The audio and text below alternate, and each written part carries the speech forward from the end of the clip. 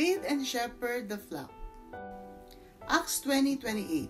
So guard yourselves and God's people. Feed and shepherd God's flock, His church, purchased with His own blood, over which the Holy Spirit has appointed you as leaders. Imagine this. It was the last time for Paul to see his brothers and sisters in Ephesus, and as a disciple whose single pursuit was to preach the gospel of Christ, his heart burned for the Ephesian believers.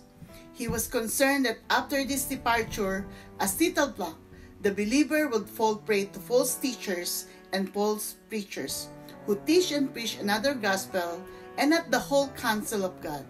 And so, Paul was very firm in warning the elders in the church to guard their spiritual well-being, to care for God's people, and to feed the flock of God.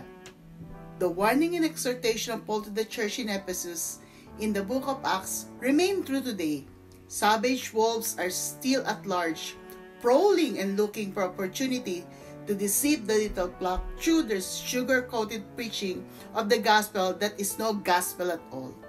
As Christ believers and followers, even under shepherds, we must carefully incline our hearts to the whole counsel of God. Then faithfully preach the gospel of Christ, for it is the power of God unto salvation.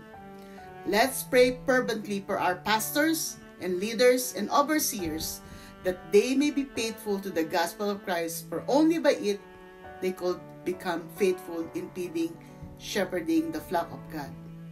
Guard yourself, dear brothers and sisters, and may God bless you.